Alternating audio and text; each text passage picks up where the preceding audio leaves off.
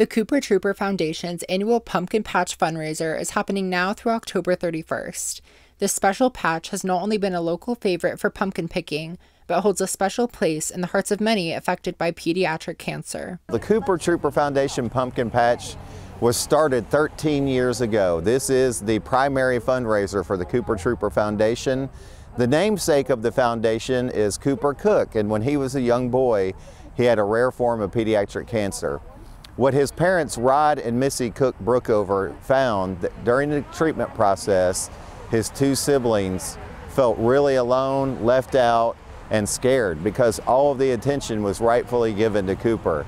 So they started this foundation as a means to provide for the healthy siblings who have a brother or sister that is battling pediatric cancer. The patch is located in front of Walgreens on the corner of Cool Springs Boulevard and Mallory Lane. In addition to a wide variety of pumpkins, a photo op is also available at the end of the patch. This year we're open all the way through Monday, October 31st, which is Halloween. We offer a huge variety of decorative pumpkins as well as jack-o'-lanterns. We got them all shapes and sizes, a multitude of colors. We also sell decorative corn. We sell corn stalks with corn attached to them, and we also sell a few hay bales that we have remaining. The patch is completely volunteer run, and those interested in helping can sign up online. Even if you can't volunteer, supporting the foundation by purchasing a pumpkin is much appreciated. If you would like to make a donation online, you may do so at coopertrooper.org. And as well, if you ever would like to volunteer as an individual or in a group, you can go to that website as well, coopertrooper.org, and find all the details and calendar to help volunteer. Support a great cause by stopping by the patch, open through Halloween. Avery Allen, WBHS 9.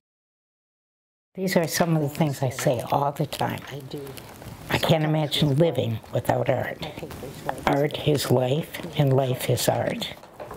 And the very last... Marilyn Derwenskus has spent much of her life doing the things she loves most. She earned 3 degrees in painting and went on to teach art at the college level for more than 30 years.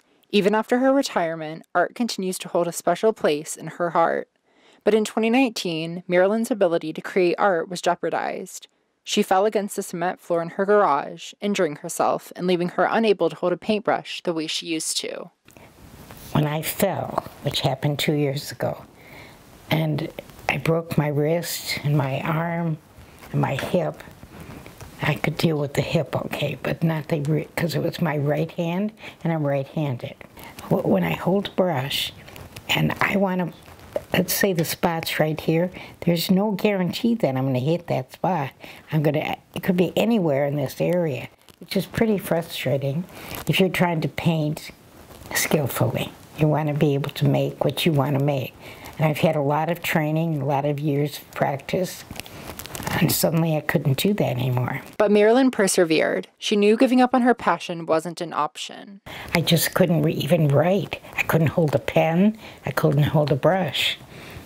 But I thought, I just will have to find another way. So that's what I've been working on now for a couple of years. While her ways of making art may be different, she still channels the same creative energy into her work. So I think this is one of the best paintings I've done in my life, as a matter of fact.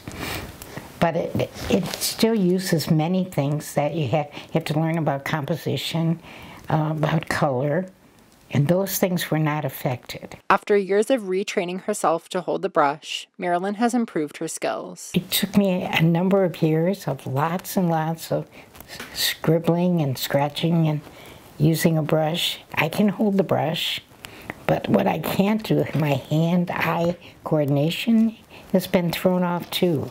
So now I can't get the spot where I really want it. Marilyn's journey is a testament to her love for art and teaching, despite the obstacles that came with it. Avery Allen, WBHS 9.